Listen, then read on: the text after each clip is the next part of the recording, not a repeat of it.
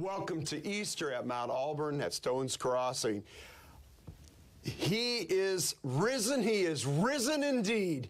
Let us worship our risen Lord. Amen.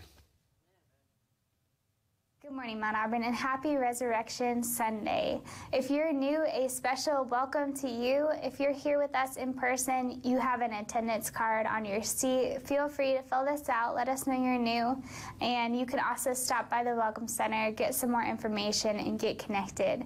If you're a first guest online, feel free to email Melissa. Her email will be down below. Again, let her know you're new, and we'll get a first-time guest gift for you, as well as you can get connected through her. We just have a couple of announcements for you this morning. First, if you ordered Easter lilies and you want to pick them up, you can pick them up in Trinity Hall, along with a list of who's being remembered and honored. And secondly, if you are a guest with us or you just want to know what's going on, we have an upcoming event sheet at our Church Life Center, along with more information about upcoming events. So feel free to pick that up or visit our website for more information. And those are our announcements for you this morning, and join with us as we come and celebrate the resurrection of Christ. Amen. Hear this reading from the word of the Lord. Early on the first day of the week, while it was still dark, Mary Magdalene went to the tomb and saw that the stone had been removed from the entrance.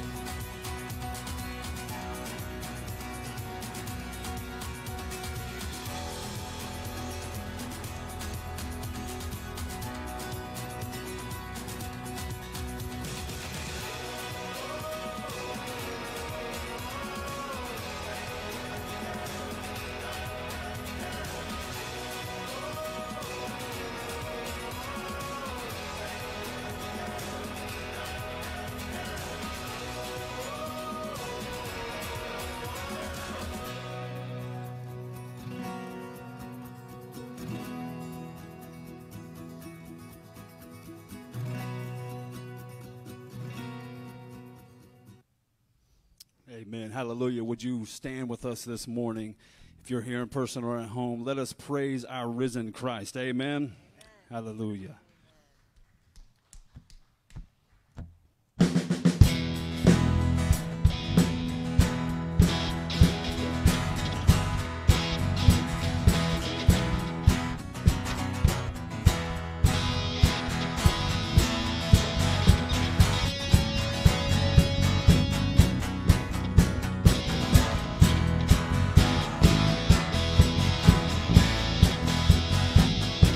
The heavens rejoice, let the earth be glad, let the people of God sing his praise all over the land. Everyone in the valley, come and lift your voice. All those on the mountain top, be glad and shout for joy. Rise up and praise him. He deserves our love. Rise up and praise him. Worship the Holy One with all your heart, with all your soul, with all your mind. Rise up and praise him.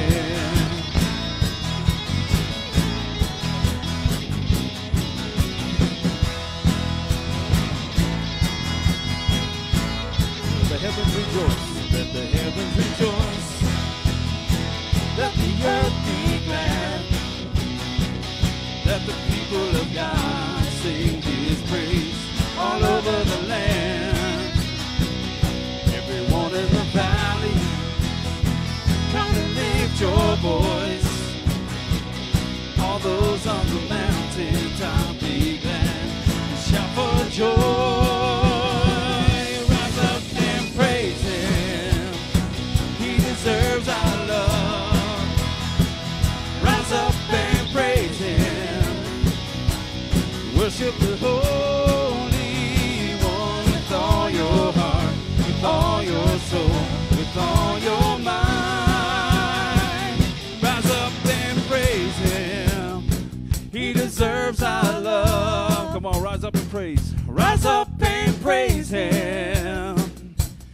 Worship the Holy One with all your heart, all your soul, with all your mind. Rise up and praise Him.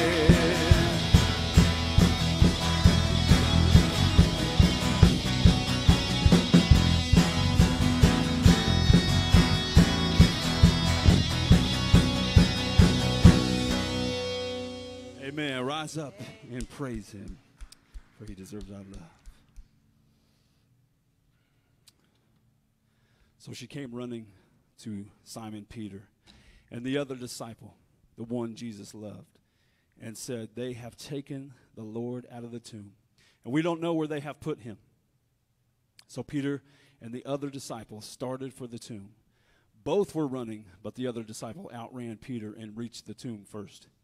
He bent over and looked in at the strips of linen lying there, but did not go in. Then Simon Peter came along behind him and went straight into the tomb. He saw the strips of linen lying there, as well as the cloth that had been wrapped around Jesus' head. The cloth was still lying in its place, separate from the linen. Finally, the other disciple who had reached the tomb first also went inside. He saw and believed.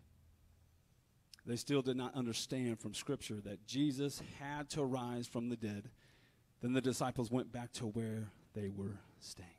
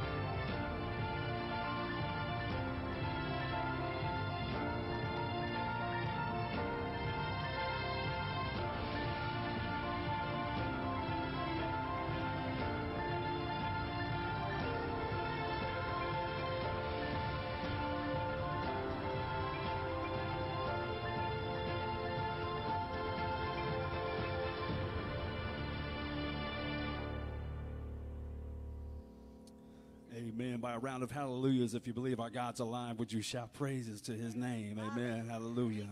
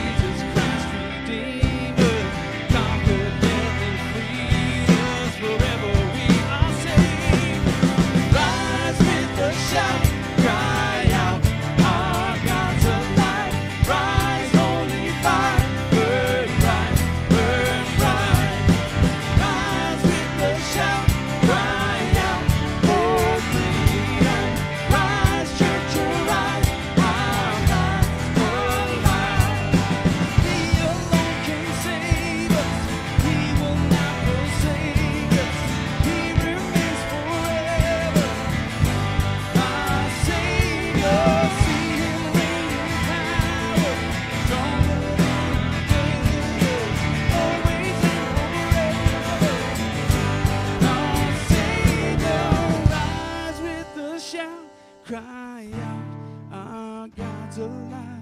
Rise, holy fire, burn bright, burn bright. Rise with a shout, cry out for freedom.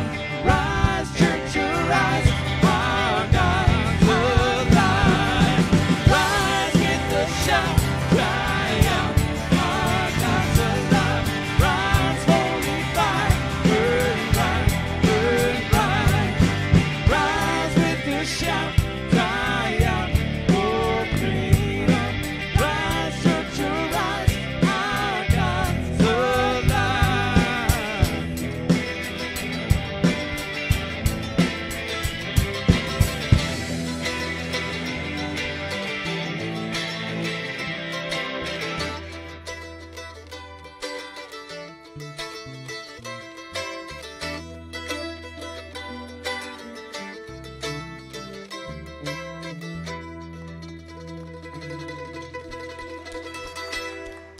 Hallelujah.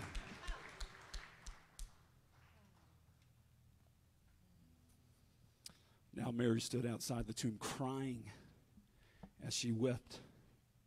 And she bent over to look into the tomb and saw two angels in white seated where Jesus' body had been, one at the head and the other at the foot. And they asked her, "Woman, why are you crying?" "They have taken my Lord away," she said, "and I don't know where they have put him." At this, she turned around and she saw Jesus standing there. But she did not realize that it was Jesus.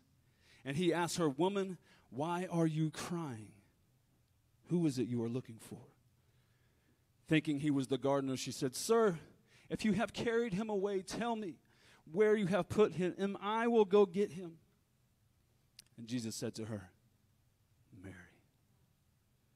She turned toward him and cried out in Aramaic, "Rabboni," which means teacher.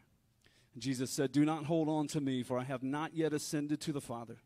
Go instead to my brothers and tell them, I am ascending to my Father and your Father, to my God and your God." You may be seated.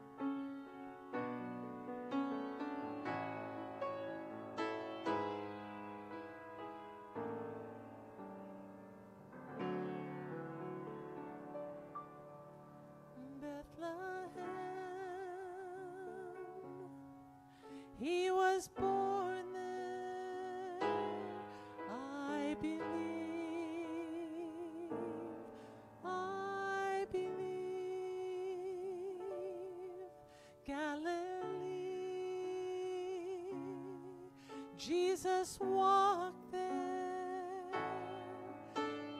I believe, I believe. Gethsemane, my Savior prayed there. On Calvary, he died alone.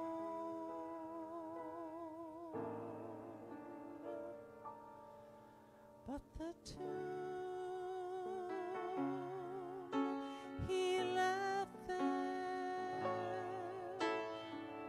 I believe, I believe.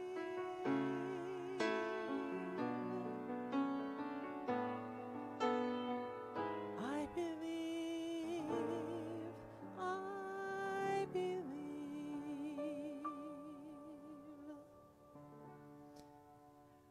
You know, Bethlehem was where he was born, but there was really nothing very sacred about that manger. And in fact, Jesus could have been born in any hotel in any city if there had been room left open for him. But Jesus wasn't pushy, and he still isn't. He moves only in places that we make space, that we vacate for him. And there was room only in the stable that night. So that's where he was born.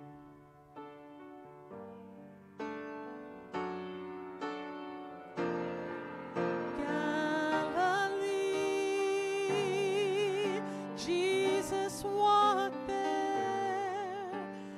I believe, I believe.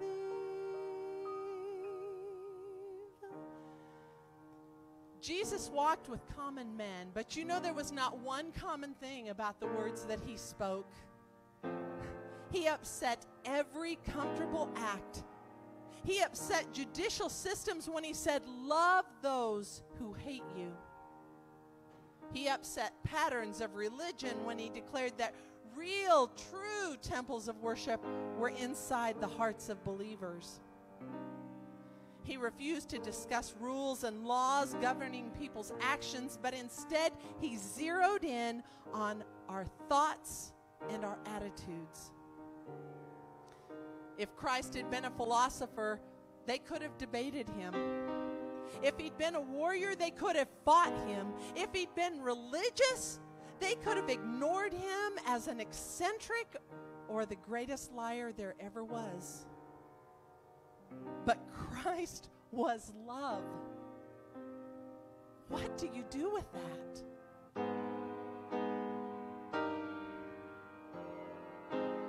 Gethsemane,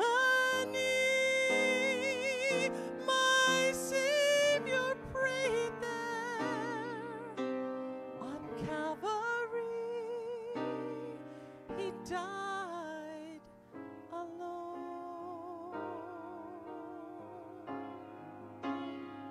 You know, Gethsemane was agony for Christ. In those dark hours, he cried in desperation, "Father, Abba, Father, if it be your will, let this cup of your wrath pass from me." But it wasn't God's will. And Jesus died alone. But the tomb Jesus left there, I believe, I believe.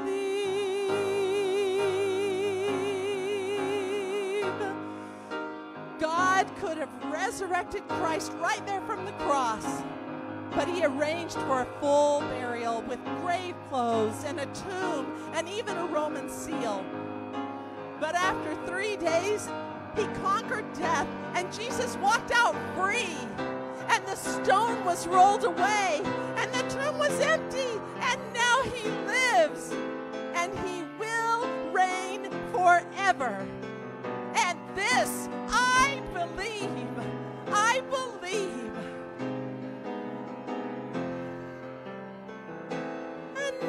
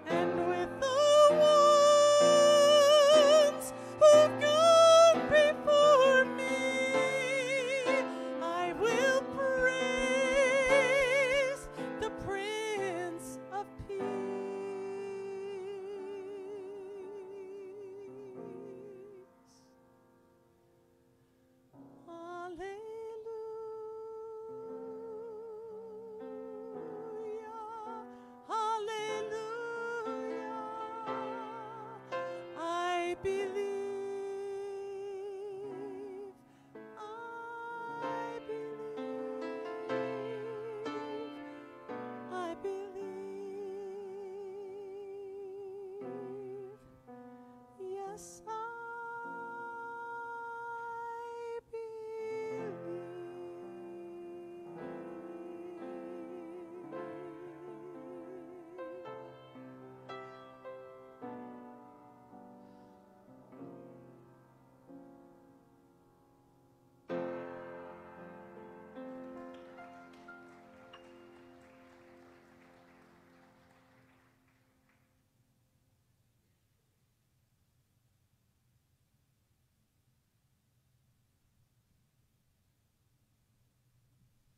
Would you stand with me one more time this morning as we together speak this Easter acclamation? We're going to do it 3 times. I'm going to say the leader part, and you say the all part with me, and we'll do it together. Alleluia, Christ has risen. The Lord is risen indeed. Hallelujah. Alleluia, Christ is risen. The Lord is risen indeed. Hallelujah. With all that you have. Hallelujah. Christ is risen. The Lord is risen indeed. Hallelujah. Let's give him one more shout of praise this morning. Amen. I'm going to hop up real quick up here. You guys can sit down. Thank you. You notice as you came in this morning, there's a card on your chairs. Those are attendance cards. You can also put prayer requests on them, and if you fill those out, you can put them in the offering plates as you leave the courts here today. If you're watching from home, you can email your prayer requests and your attendance in as well. Would you join me for a prayer this morning? We'll pray for our offering and also for our time. Father God, we thank you, Lord, for your Son Jesus. And this day, Father God, we proclaim that he is risen indeed, and he is alive. We thank you, Father, for pouring your wrath that was meant for us out onto your Son, who took it for us. Therefore, we do not have to. What love you have for us because of your Son, we were bought with a high price. And we praise you for that, Lord. We thank you, Lord, for your blood that covers us. We thank you for your blood that cleanses us. As your word says, it washes us whiter than snow.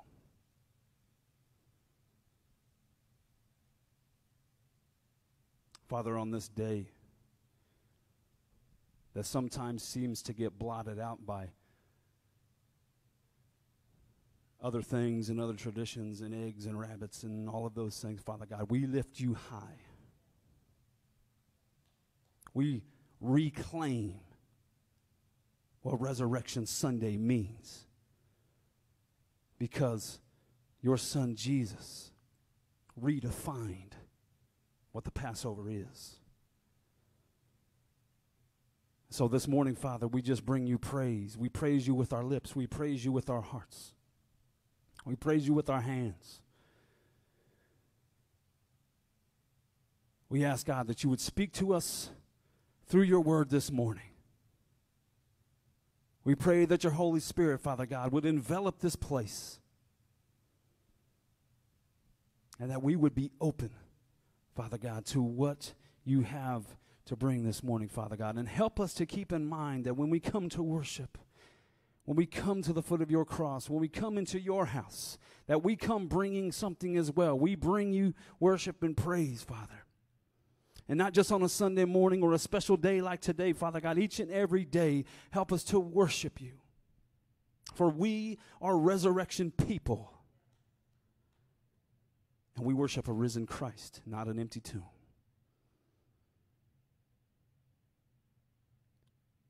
And that gives us a reason, Father, to stand and proclaim, to let others know the good news.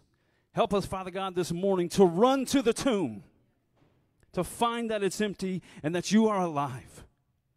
If we've never seen it in our lives yet to this day, may today be the day, Father God, that we truly have witnessed a resurrected Christ. Because you are real.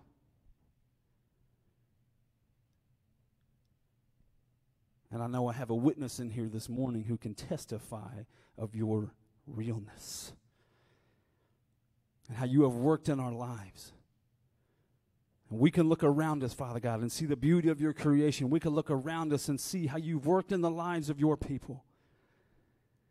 And so help us, Father God, to have joy in that. Help us to tell others about that, Father.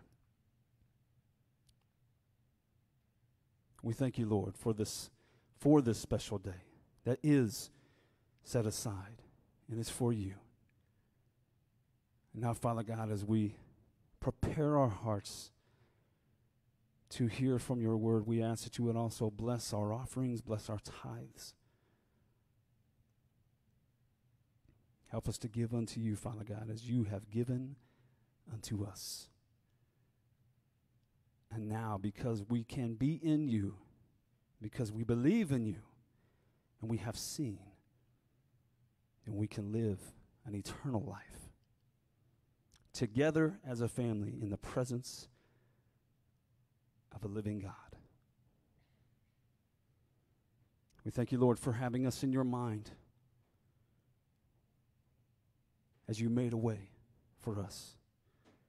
As the cross was constructed, you thought of your Son, Jesus, to be the perfect atonement, to be the perfect sacrificial lamb without blemish, perfect, sinless on our account.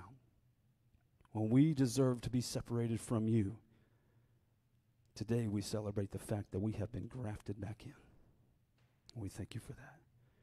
Prepare our hearts now, Lord, as we hear from your word, as your messenger, as Pastor Jeff comes and speaks to us this morning on the word that you have placed in his heart, Father. Help us to be open and to hear it and to apply it to our lives and to tell others. It's in the name of Jesus we say in agreement. In Jesus' name, amen.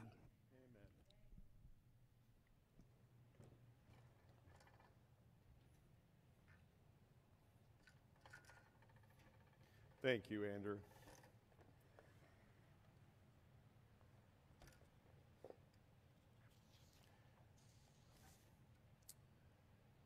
Today we are celebrating the single most important event in human history. The resurrection of Jesus has done more to change the world than any invention,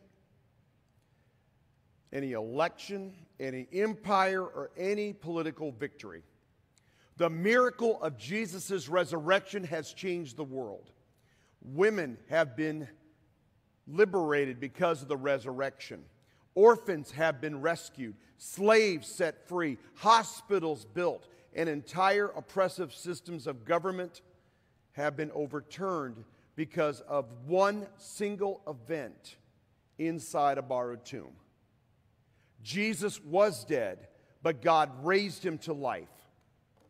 How important is the empty tomb? Well, let's go to this text, John 20, and let's see what it says. First, a word of prayer.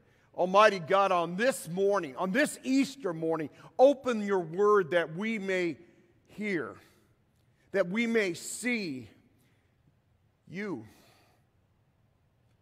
hear you, know you. Your word for us today. Jesus, it's in your hands, for it's in your name we pray. Amen. John chapter 20 starts with this. Early on the first day of the week, while it was still dark. Why did people go to the tomb anyway? People went to the tomb because they believed at this time, if you went to the tomb the first 3 days after death, that their spirit still hovered near their body. And if I would go to their tomb, I would feel their presence. That's why people went. That's why they longed to be there for those first 3 days. Mary went early. It's still dark. She couldn't go during the Sabbath, so she comes on the first day of the week. It's before sunup. All the Gospels talk about that. And she wants to be there just when she can. As we go on with this, early Mary Magdalene, she comes up to the tomb. And in the first light of this new day, this first day of the week, she sees that the stone had been removed from the entrance. It's too dark to see inside, but she could see the stone, this large stone, had been rolled away. And what did she do? Let's go to the next verse. She turned around and she came running to Simon Peter and the other disciple, the one Jesus loved. By the way, I believe in the inspiration of Scripture, of the Holy Spirit, but I love how John calls himself the one that Jesus loved. I love that.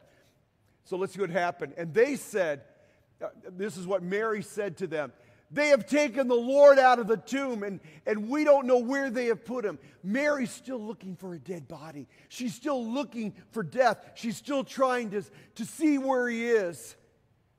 Now, in verse 3, Peter and the other disciple started for the tomb. Now, I need to tell you, I have no doubt that John's gospel was written by a man, by John himself. Look what it says. Peter and the other disciple started for the tomb. And then it says, both were running, but the other disciple outran Peter. Now, for all time, it says, I beat Peter to the tomb. I just want you to know that. I outran him. I won. I got the prize, okay? Just know that. That's how we run. A lot of guys think that way. Most of us do. I got there first. Okay. Both are running, and don't forget, Peter was an older guy. His nickname when he was young was the Giant. He was now a substantial giant, and John, by all accounts, was young, probably in his early 20s. Obviously, easily outran him, and John got there first. But as John gets there, he bent over. And this is John. John doesn't go in the tomb. Now, I want to make sure you know, the tomb, as he came up to it, the tomb door is probably about 4 feet high. It's carved into a side of a hill. It's all out of rock. And so as you look in it, here's this door with a couple of steps going down into a small room. On either side of the stairs go benches on either side. It's probably about 6 foot high. And you find these tombs all over Israel. You still do. When I went, you see them, they're putting in new roads around Jerusalem, and our bus actually stopped at a road construction because they just uncovered 3 or 4 of these tombs, and you could look in and still see them. It's how they did it.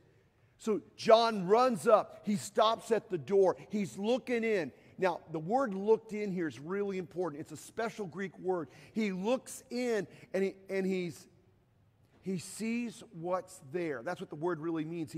He's evaluating. He knows something's going on really important, and he's looking around to understand its meaning. He looks at the strips of linen lying there. Let me stop there for a second. As people were buried at this time, they were wrapped in strips of linen with lots of aloe and spices and oils. It made the linen really thick and gooey and hard. And what he sees is on the couch where the body was, on this bench, the body's gone. It looks like a just deflated balloon. That's what he can see from the door. But he didn't go in. Now let's go on to 6. Then Simon Peter came along behind him. And I got to tell you, I see this. Simon Peter's this big guy, and he's running full steam. He's got a full head of momentum, and he can't stop. So he just goes boom, boom, boom, boom, runs right in. I love that. And then as he goes in, he saw the strips of linen lying there. Now the word saw here is a different word. This is the word we use when you evaluate facts.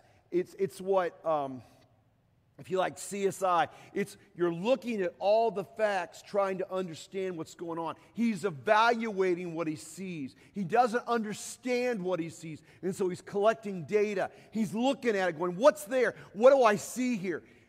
He sees the strips of linen as well as the cloth that had been wrapped around Jesus' head.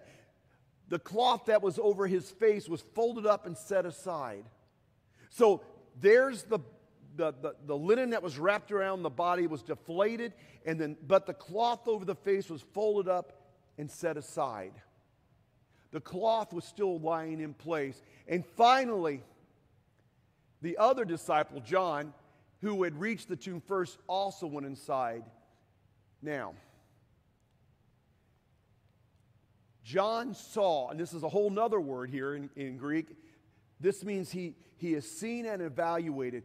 He saw and believed. He knows that Jesus has risen. Something has happened. He doesn't understand it, but he knows that Jesus is alive. When we go to the next verse in 9, they still do not understand from Scripture that Jesus had to rise from the dead. They don't understand everything, but John saw what he saw and believed. Now, let's see what happens. Then the disciples went back to where they were staying. Peter still doesn't know. Peter's still thinking about it. He's trying to understand what is going on, and he's still trying to figure that out. But now we come to the rest of the story. Now Mary, she followed the disciples back. She stayed. Disciples went back to their house, by the way. Did you catch that? Peter doesn't know what's going on. John believes, but they still both went back home. I always find that interesting. Mary stayed. And she stayed and she's weeping. It says crying, and the sense of that word is, she's wailing. Totally broken. She's still looking for a dead body. Mary stood outside the tomb crying. As she wept, she finally looks into the tomb. Now, she doesn't see the grave cloth. She sees something totally else. Let's see what she sees. She sees two angels in white seated where Jesus' body has been, one at the head and one at the foot. Now, she doesn't look at the grave cloths. We see no evidence that she saw the grave cloths.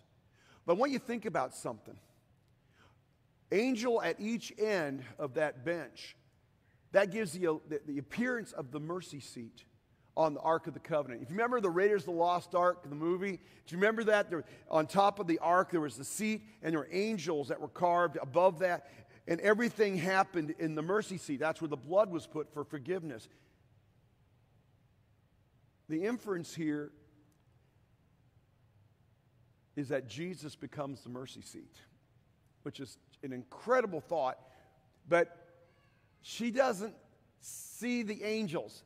She is so broken, she's just aware of people there. And so she goes on and says in verse 14,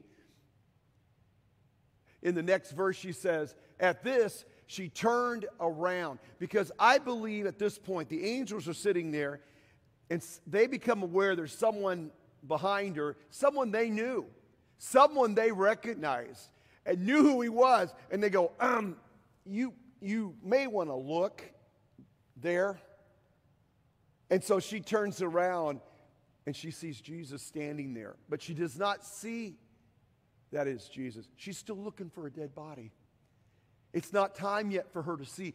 And so in verse 15, Jesus asks her, woman, why are you crying? Do you realize that's the same question that the angels asked? Woman, why are you crying? You don't get it yet. You don't know, you don't see yet. Why are you crying? Jesus asked. Who is it you're looking for? So, thinking Jesus was the gardener, she said, sir, if you have carried him away, tell me where you have put him, and I will go get him. Now, I see Mary Magdalene as this maybe this smaller woman who's kind of wiry, and with a lot of determination, she's saying, sir, if you've taken my Jesus away, tell me where he is. I'll go get him. If I can't carry him, I'll drag him back here. I'll take care of it. I'm going to make it happen. I love that. I just think that I can see her doing that. And Jesus turns to her. She's still crying. She's still looking for a body. And she says, Jesus says to her, Mary. This is the shortest sermon ever given with the biggest response, okay? It's a one-word sermon that changes everything. He says, Mary. In that moment, she turns towards him, her eyes clear. She looks directly at him, and she calls out in Aramaic, Rabboni, which means teacher. He called her her name. She called him his name. The relationship has been renewed. The relationship has been restored. Do you see that?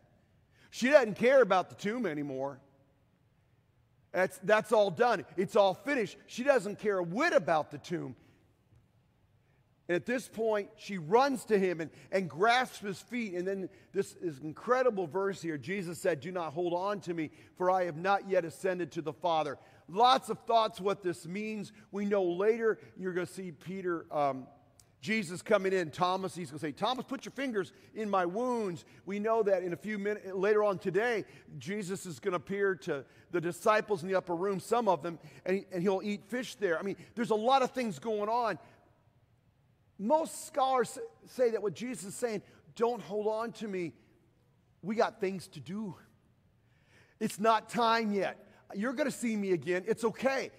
Don't hinder me. We got things to, we got promises to keep. And let me tell you what's about to happen. I go instead to my brothers. Jesus says, okay, I got something to tell you.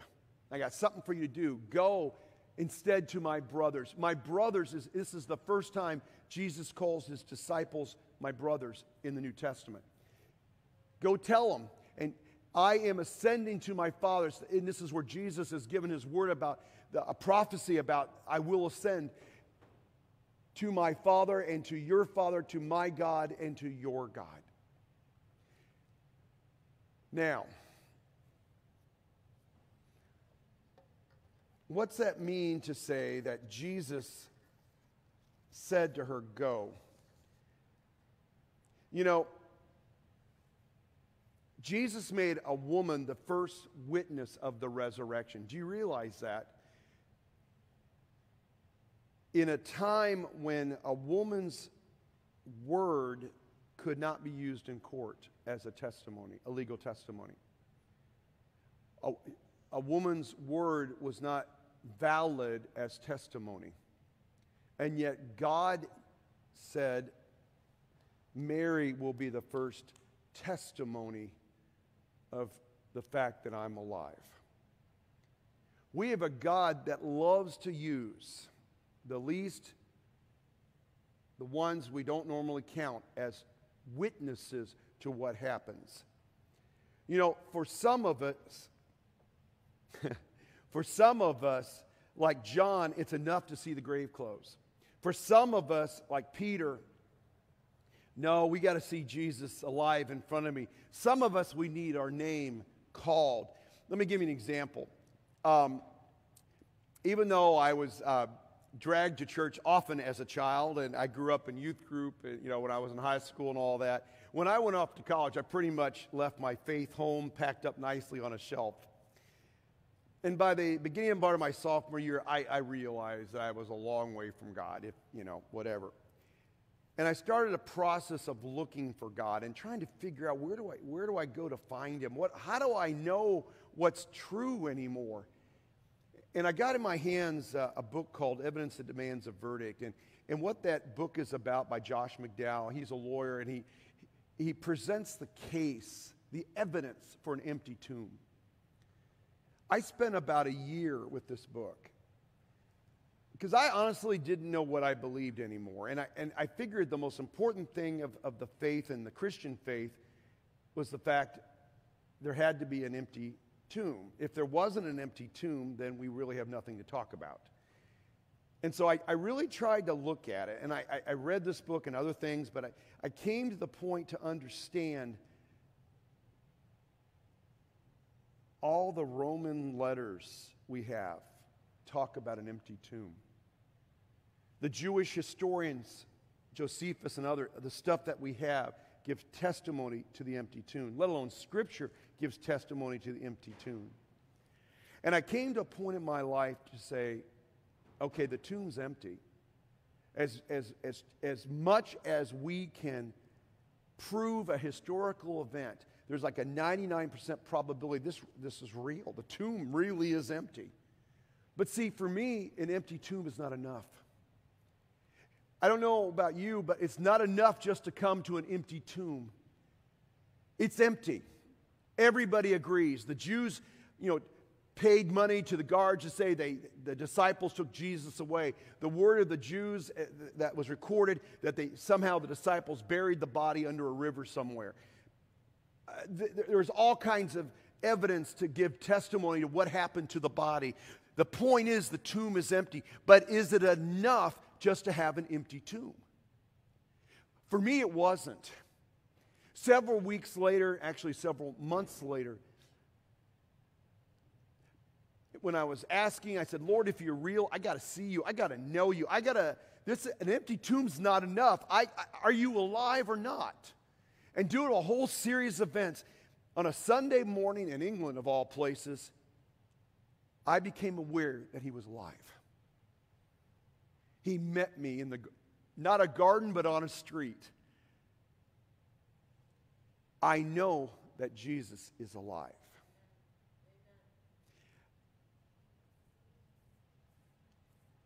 The time for standing at an empty tomb is over. Jesus is not there. Death does not have the last word. You can leave the tomb. Jesus is alive. Remember, the tomb is empty. The real question is, do you know he's alive? Do you really know he's alive? Has he called you by name? Have you heard him do that? Do you know that as you looked at those grave clothes, do you know he's alive? That his word is true. He promised to do this. Or like Peter, do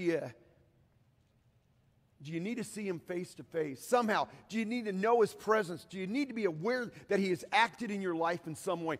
Do you know that he's alive? I want you to look at what Mary Magdalene said as the last word we're looking at today. Mary Magdalene went to the disciples with the news. Now, notice what she doesn't say. She doesn't say, hey, the tomb's empty. It's all done. Tomb's empty. That's good. No, she doesn't say that. She says, I have seen the Lord. She doesn't care about the tomb anymore. I have seen the Lord, and he's alive. And she told them that he had said these things to her. I hear an amen back there. That's the point. How do you see Jesus? Do you see him alive? Or are you still at the tomb wondering? The testimony of Scripture, he is alive. The testimony of the church over these past 2,000 years is that he's alive. We worship on a Sunday, the first day of the week, as a testimony that he rose alive on this day. The testimony, I would guess, of most of us here is that my Jesus is alive. I don't stand at the empty tomb anymore. I'm walking with Jesus. And that's made all the difference in the world.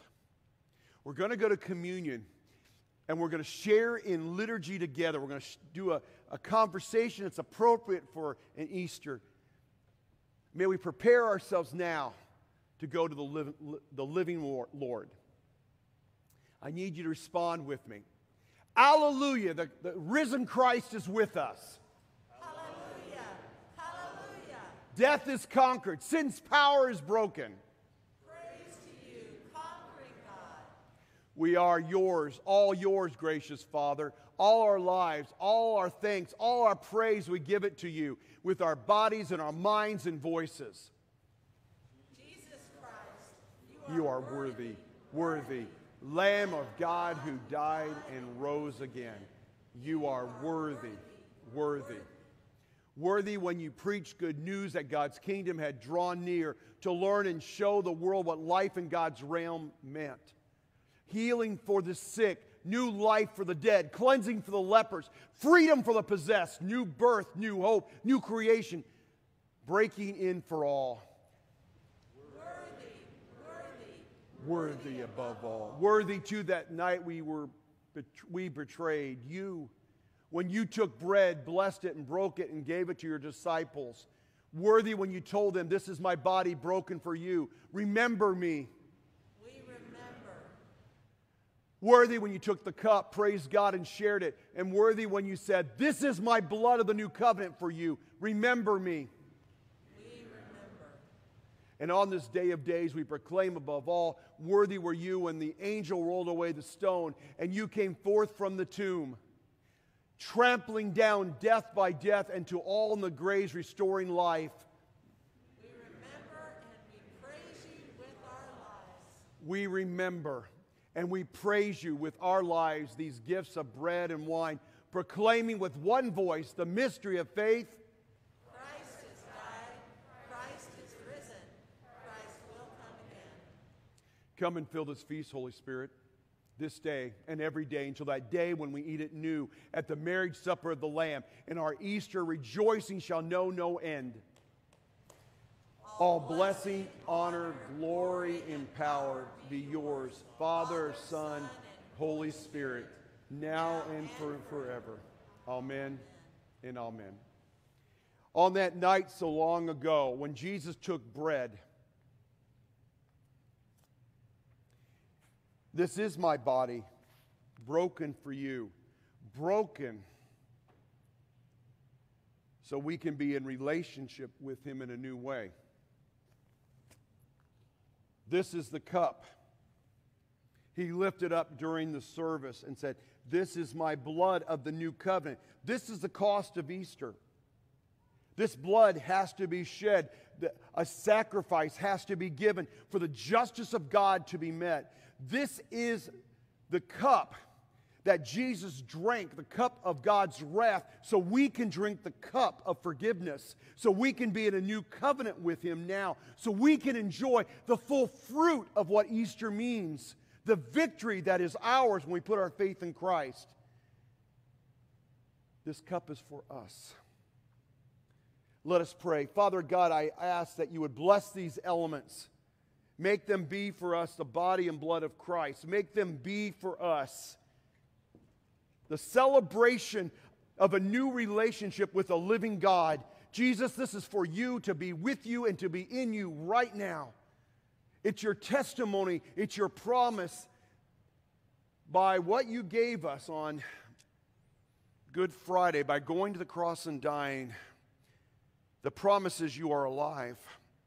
And because you're alive now, you tell us we are alive too. We who deserve death now are alive. We, not just now, but we get to be with you alive forever. It's the promise you have made. So Jesus, bless these elements and prepare us now to enjoy your presence again. Amen.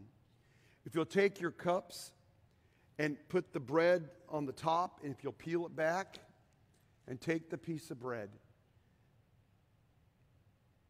This is what Jesus did for us to give us new life. Take and eat.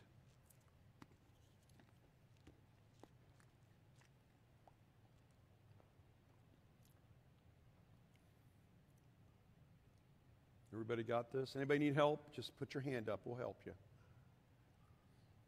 Okay. Take the cup. Make sure you turn it over. Put the cup up high, hold it tight and peel the top back. This is the cup of promise. New life. A new relationship where He calls us by name alive. Take and drink.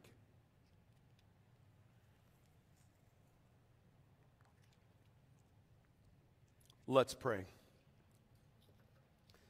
Almighty God, we don't need to worry about going to the tomb. We know it's empty. And the amazing thing is, Lord, you are alive. Father, I pray, call us by name. Help us to see you. Help us to know you. Use these elements. Lord, if we know you now, I pray deepen us. Pull us closer to your heart. Pull us into your heart that we may sense your presence. May we know more of you, more of your spirit in our life so that you can have more of you kind of showing through us today. I pray, Lord, for each of us here and all of us within the sound of my voice. Lord, I ask for your blessing. Father, may we understand we have new life in you. You have freed us from the bondage of sin, and you've given us a choice that we can live differently. We can choose to follow you every day, and you empower us through your Spirit to do so. Father, you have freed us from the fear of death. Oh, we all will die, yes, but you freed us from the fear of death because we know you beat death. You broke those chains of death. We will be with you at the moment. We get to go home the second this life ends, we'll be with you. So in the meantime, Lord, work through us, speak through us, teach us, guide us that we may be your people right now. And use us in a mighty way that others may know too. Jesus, you're not in the tomb. We know you're alive. Jesus, it's in your mighty name we pray. Amen and amen.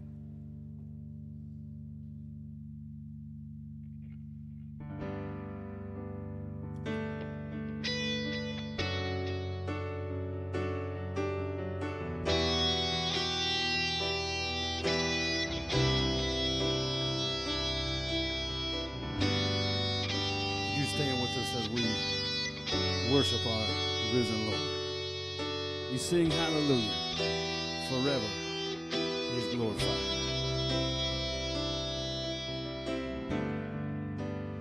Moon and stars they wept, the morning sun was dead. The Savior of the world has fallen. His body on the cross, his blood poured out for us, the weight of every curse upon him.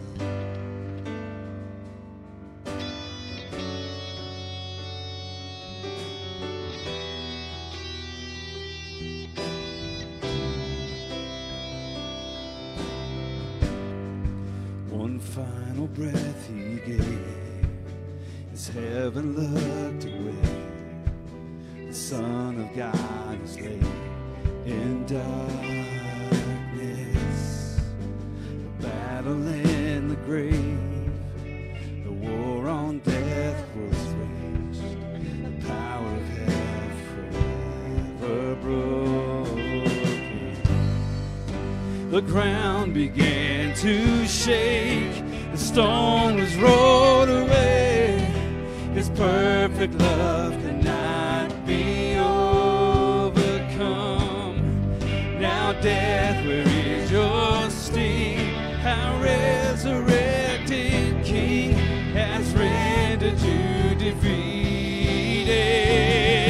Forever he is glorified.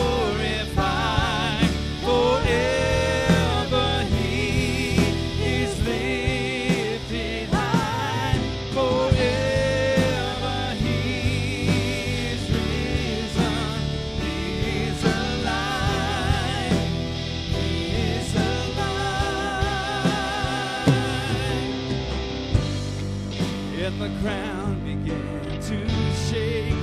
The stone was rolled away. His perfect love could not be overcome. Now death, where is your sting? Our resurrected King has rendered you defeated. Forever he is glorified. Forever he is lifted high. Forever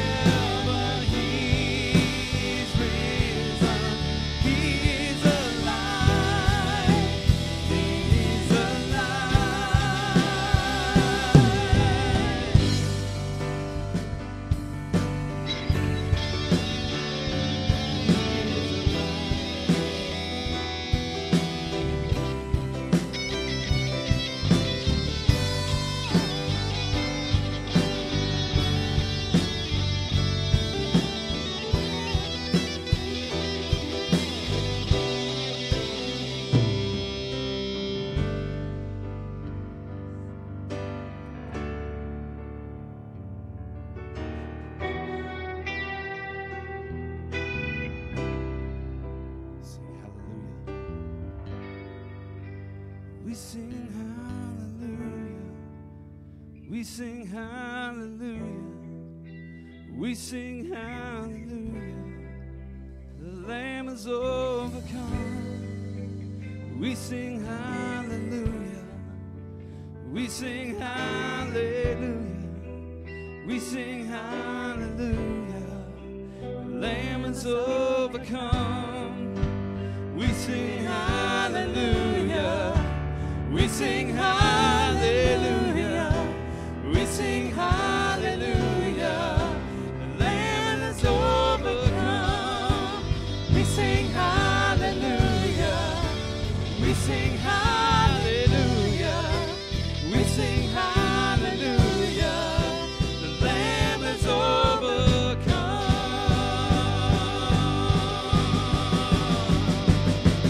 Forever He is glorified. Forever He is lifted high. Forever He is risen. He is alive. He is alive. Forever He is glorified. Forever He is lifted high. Forever He is risen. He is alive. He is alive.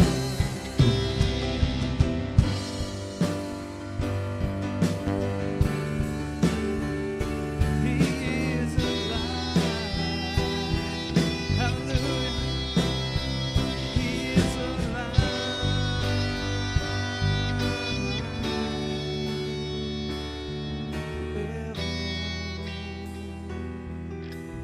We'll sing hallelujah. We sing hallelujah. We sing hallelujah. We sing hallelujah. The Lamb is overcome. We sing hallelujah.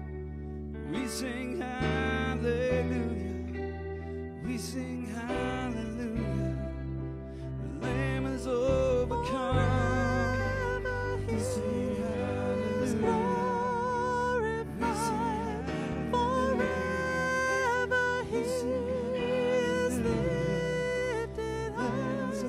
Forever He is risen. He is alive. He is alive. Forever He is glorified. Forever He is lifted high. Forever He is risen. He is alive. He is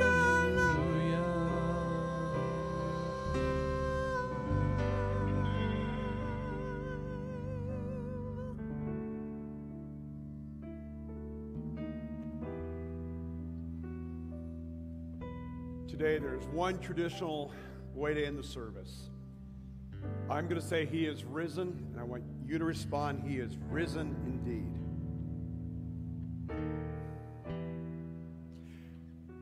He is risen. Go in peace. Amen. Thank you for joining together as we celebrated Easter here this morning. Now go in the power of the risen Christ. Amen and amen.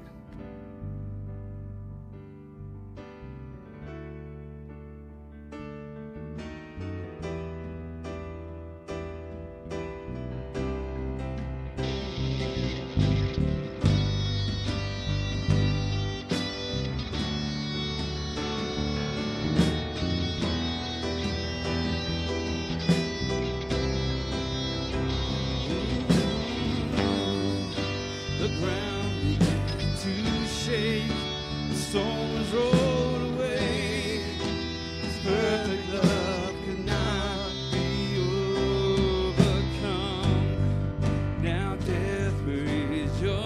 sing how rich